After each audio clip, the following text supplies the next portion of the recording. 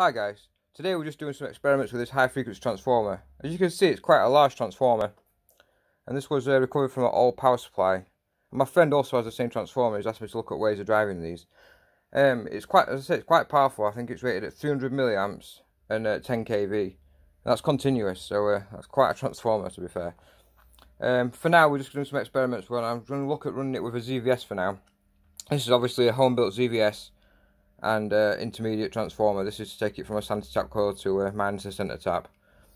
I'm actually powering this from my Variac, and my Variac is in turn feeding this bodged together power supply. So there's some heavy diodes in there. There's a full bridge rectifier and some smoothing capacitors, and obviously a decent sized transformer. So we're just going to run this and observe what happens, basically. See if ZVS is going to be up to the job or not. So without further ado, we'll fire her up. I've not actually measured the frequency of this, but obviously there's an audible whine, so that's going to be way below the 20 kilohertz. Right guys, we'll just start pulling some marks off this and we'll see how the ZVS stands up.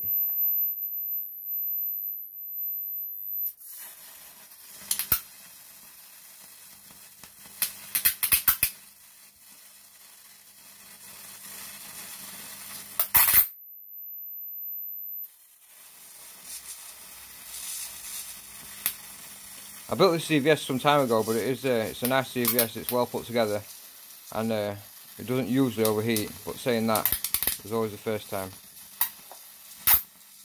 Like I say, we'll give her a good run. I'd like to also measure the input voltage to the ZVS and see what we're running at.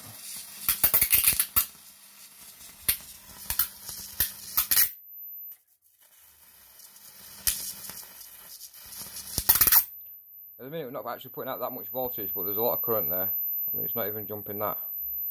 So it's capable of a lot more, obviously. Saying that though, 10 kV is only a centimetre, so.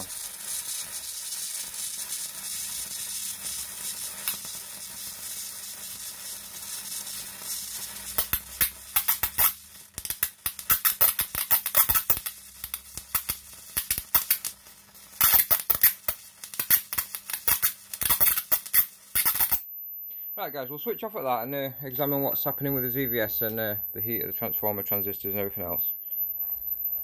So we're running at 100 volts on the input side, and I've not actually measured the ZVS voltage, but I will do. Right, we'll just knock this breaker off and have a feel of this ZVS driver. Oh, we're still stone cold. Absolutely stone cold. Transformer's cold. Capacitor also cold.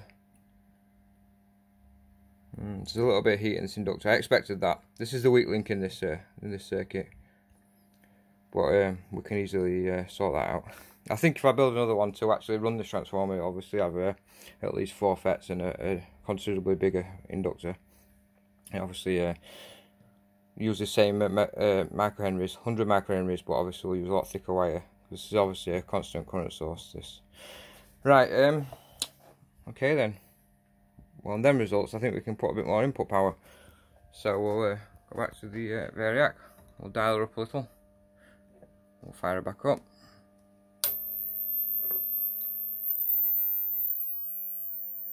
Interesting, we can hear a little bit of a frequency change there.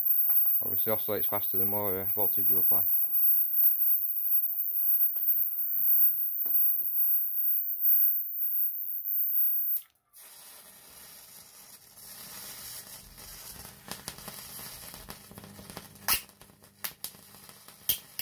That's significantly longer arc, and obviously a higher voltage, it ignites further distance.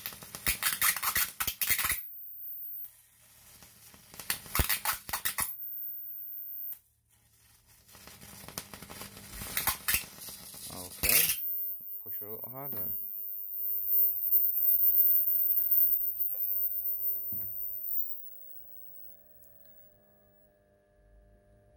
I can no longer hear the whining from the transformer now, so it's obviously above my hearing range.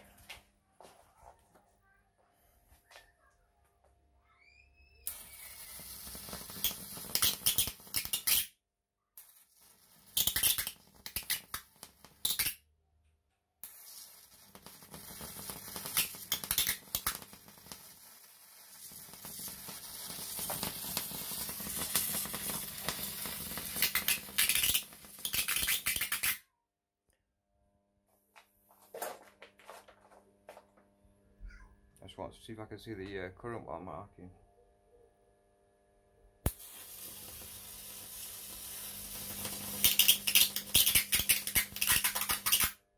Look like 7 amps from here, but it's hard to see. That's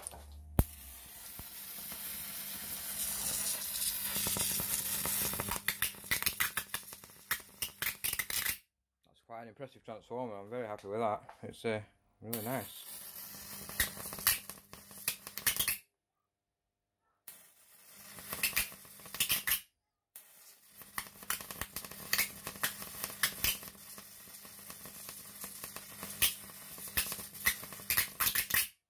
Right, we'll just pause again at that, guys, and have another feel around, and make sure we're not overheating any of this stuff.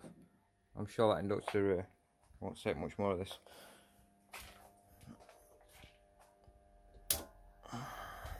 Right then.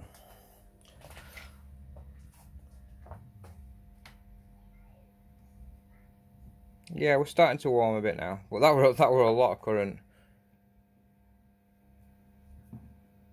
Transformer core's still cold. Capacitor's cold. It seems slightly warm, but obviously I can put back of my hand on it, so it's not that warm, is it? But the inductor will have to be careful of here. Yeah, it's hot, but still touchable. This transformer's stone cold. I think that'll take that all day, that transformer.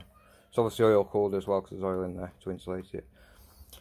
Quite nice. I think we'll just push it a little bit higher, and then I think we'll crack on with building a driver for this. I think we'll use the ZVS because this is quite impressive. I think we've got a frequency change now. That sounds different. Wow, that's quite smart.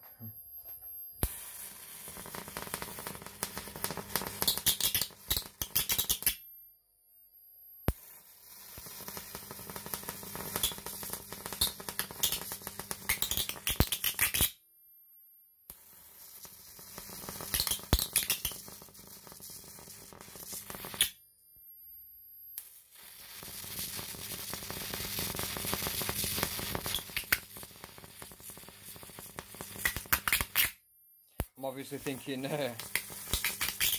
voltage multipliers and Jacob's ladders at the moment, but yeah, this could be quite fun.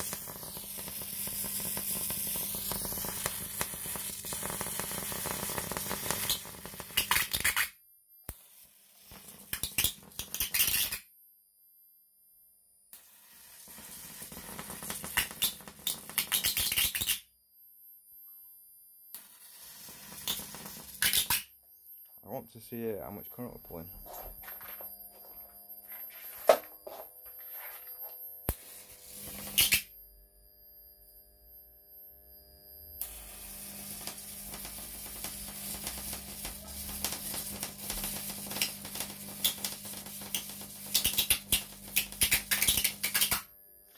Nearly 8 amps at 164 volts. Pretty good. And that's obviously the idle current. 800 milliamps. So I think we'll leave it at that, guys, for now, and I think I'm going to pursue the ZVS idea. More to come once I've got a driver built for this, and we can run it right up to, well, as far as we dare. Take care, guys. More to come soon. Thanks.